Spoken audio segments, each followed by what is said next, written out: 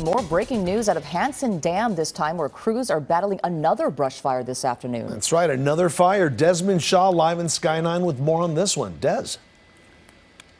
Yeah, Juan and Susie, this one considerably more serious than the other fire we just showed you. This is in Hansen Dam. This is the second fire in a week. There was a fire here last Tuesday.